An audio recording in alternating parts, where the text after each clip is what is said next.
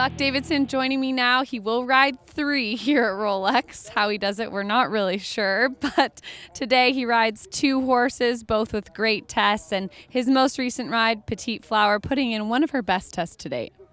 Yeah, I was really happy with her. I mean, she's first time here, and the changes are usually our difficult thing, and she did 4 good changes. So you can't, you got to be excited. They do their best test in the big atmosphere. So really proud of her.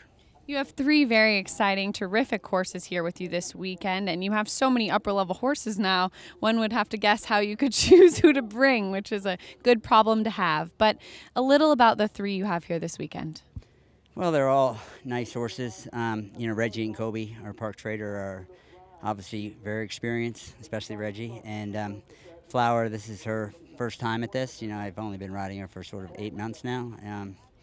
We've had really good days and really bad days. So I'm hoping we're on a good weekend this weekend with her. She's got all the ability in the world. And obviously Reggie, his record speaks for itself. And Kobe was good this morning. I thought he was better than he's ever been at this level, and he got about the same score. But they're scoring tough today, and he was first to go. So proud of him, and we just got to stay on that now.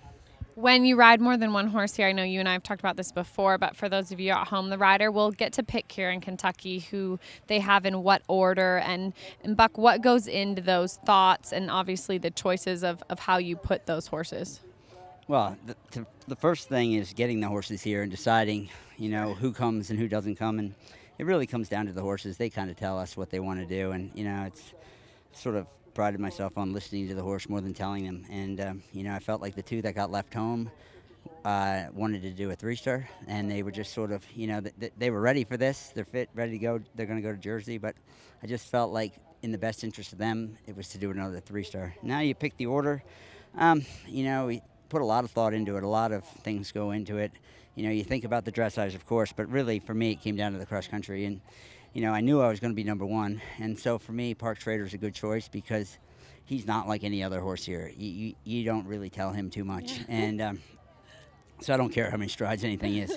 And, so it's probably a bit better to just don't worry about it and aim him at the jumps. And, Flower obviously is quite green.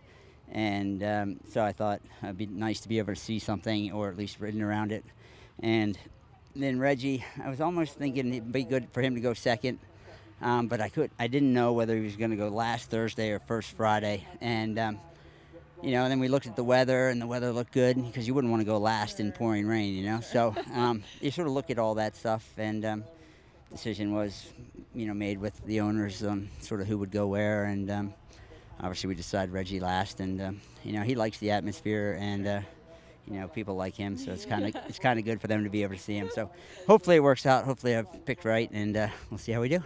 Well, you have a fantastic group of owners and really an amazing support system. So they're all here cheering you on this weekend. They'll be out there really excited, nervous, riding each jump with you on Saturday. We saw Miss Martin crying after the dressage here. The atmosphere getting to her a little bit. Just so excited with how well Flower just did. And Saturday, you've been around this track a lot, but this is a big year. It's a WAG year. And like you said, to take a horse that's never been around a 4-star, how do you kind of how do you plan to help her along the way? Well, again, I'll just listen to her and let her tell me, as we're going, if, I'll sort of throw the watch away. There's a competitive side to me.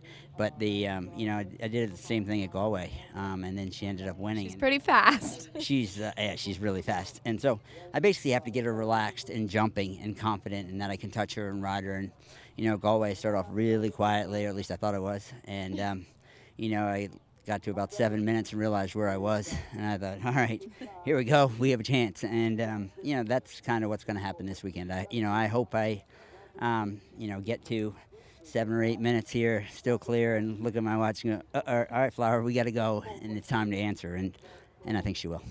All right, well, we've talked about her a lot, and one more quick thing about Flower. She was bred by a person obviously pretty special to you too, so a little extra pressure, but support coming from there.